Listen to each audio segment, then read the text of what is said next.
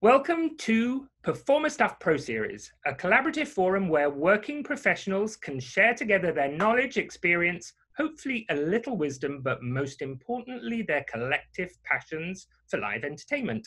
I'm Mark Pawsey, and today I am hosting a roundtable discussion with members from the West End cast of the comedy about bank robbery, Ashley Tucker, Ross Virgo, and Chris Leask. Panelists, welcome. Tell me about risk, because to me, taking risk in theatre is so important. When you take risk and go beyond where you feel comfortable, that's when genius comes and that's when magic happens. Ashley, would you agree? Risk too? 100%. Yeah, I completely agree with everything you say. Yeah, it's a risk to go out on stage every night, isn't it? You risk a part of yourself, I think. You take a chance on your own ability, you take a chance on that audience to respond and engage, and take a risk on the fact that what you're giving is what they want to see. The whole industry is a risk, I think, but, you know, it's the best job in the world if you can get it, I think. Yeah. Chris? No, I think it's really important. I think not to make it, I think in general it is. I think in comedy, it really is vital. I think having confidence in your own abilities, but also having no fear of failure, are two things which you can't learn. Well, no, you do learn. No one can tell you to do it, and there's no like magic switch on your body somewhere. It's something you learn over time, because I hate to scare anyone, but you are going to fail. It is a guarantee. And I promise you as well, it's almost certain you're going to fail on stage in front of 500 to 600 people. That will happen because, like in any job, you make mistakes. And it's okay, because once you do it, the fear of failure is so much worse than actually the failure itself. And when it happens, you suddenly realize, oh yeah, all we're doing is making faces on stage. Like, it's not the worst thing in the world. And I think once you get past that failure and are not embarrassed to expose yourself and be vulnerable, you will be a better actor, you're more unique, and you'll make bigger, bolder choices that people will be surprised at how you made them. But you only made them because you weren't scared of embarrassing yourself. And I think that is so important. But also it changes you as an individual, not just as an actor. I think you suddenly you feel more relaxed. And you know what? It's really nice to finally like yourself. And that's really important as well. I think inside acting and outside acting, I'd say. How important is criticism, and what do you get from that? Ashley? I think if it's constructive and it comes from, if it comes from a outlet that I respect, I think it can be really useful, because you're not performing in front of a mirror. So at a point you do have to sort of rely that you are, you know, in with the rest of your performers or the rest of the production, or what your director's vision sort of is. I think it can be very unhelpful if you take it personally. Sometimes I think when it comes to reviews and things like that, I tend not to read them either way, whether they're great or not, because I can't handle it if it happens to be personal, or if I think I just take it as a person. I take it automatically really personally, so I know that that's not useful for me, so I don't use it. But if I'm looking for constructive criticism, I know the sources that I can go to that I trust, and people whose opinion I respect. So it can be a blessing and a curse.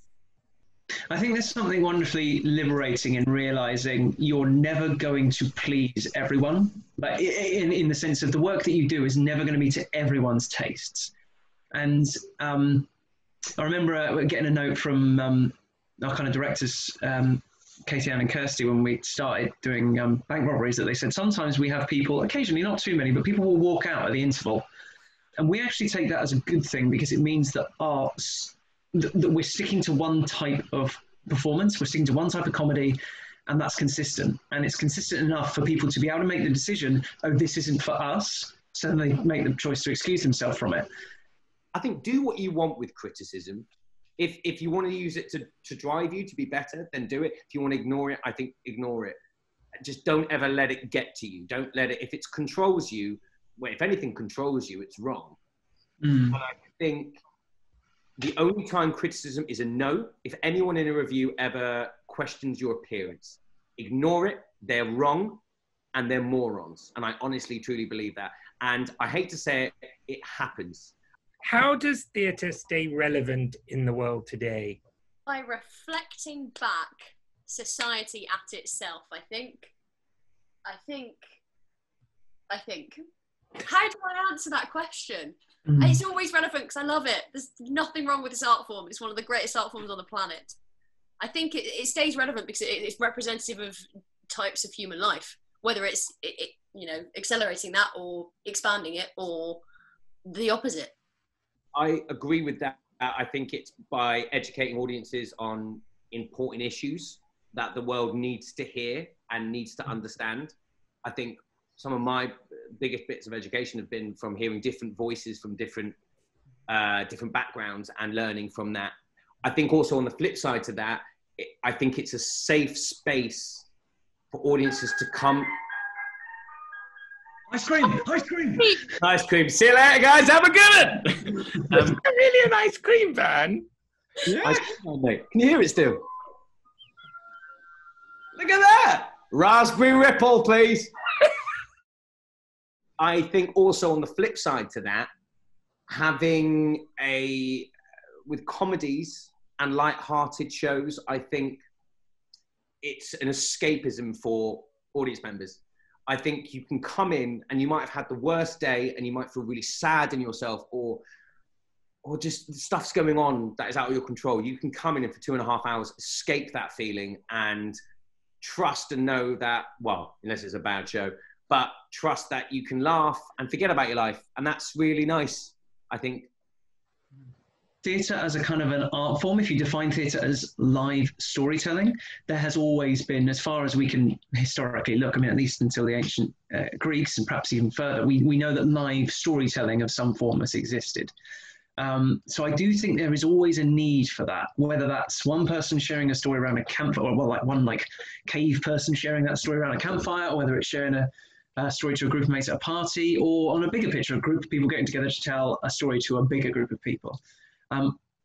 But I think for that to carry on, it's important that the groups of people that are sharing stories are not just the same group. And, I don't mean this to sound like I'm pushing a political agenda or anything like that. I just mean, I think it's important that you as an artist engage with as many different stories as possible. And then you as an audience member engage with as many different stories as possible in lots of different forms. How do you stay present on stage day in, day out, Ash? How do I stay present? I think having the hook for the person that I'm playing, knowing what the thing is about them that gets me into character, but also other actors. I mean, even though you are knocking out 8 shows a week, everyone is coming at it from a different space every night. And the audience are completely different every night. So that the response I get off of the people that I'm working with, that's what gives me the in. I think every show is going to be different naturally, because I think our job as an actor is to serve the audience. And there will be some shows where the audience don't find certain gags funny. And I think to ignore them and go, well, this is what we've rehearsed and you're a guest, is wrong. That's not our job. We're serving the audience. So I think our jobs, especially in comedy, because you do instantly get that response, is to learn what the audience want and serve that. And that doesn't mean you change the play, but it means you just adapt it slightly and you play with the other actor to find what it is how you want to entertain that audience. But also going back that sometimes people are going to go long running show, people are going to come in tired, or they're going to come in with a bad throat. And that will naturally affect the way that they perform as well. So it's your job to help them and support them and change what you're doing to serve them. So I think in that way, you can keep it fresh. I think I was in quite a fortunate position being an understudy on a mischief show. We were told from the get-go, this will not be understudying in perhaps the more general sense. People are often kind of, I think you would think with understudies, you'll go on a couple of times if someone's ill or they're on holiday or whatever. But because the show is so demanding, because it's very much an ensemble show, we were always going on and off. I think even in the West End alone, I think I counted up, I went on about 150 times, as a variety of different characters. And so that alone forces you to kind of stay present. And I think, it's almost like a cliche in acting now, but you get told to listen. But I think And I think that is the kind of one of the core ways of keeping yourself present. If you're just listening, both to the audience, as Chris was saying, but as Ashley said, to the other actors, the other performers, depending on how they are, whether the audience have had a good meal and they're all coming down to watch and it's a Friday night and they're all up for it and they're all, tanked up to the nines, or whether, you're on the Sunday show after a 4-show weekend and everyone's going, let's just get through, let's really muck together, give them a great show. If you're receptive to that and receptive to what's going on, you'll get, you doing that act of listening will keep you present and keep you informed and keep you energized. So, panelists, thank you very much for sharing a small part of yourselves within our Performer Stuff Pro series and for helping to keep entertainment alive, nourished, and full of hope. And for those watching this, please dream big. And while you're dreaming, look out for more Performer Stuff Pro series coming your way real soon. Ashley, Chris, Ross, thank you very much indeed. Toodle pip, everybody.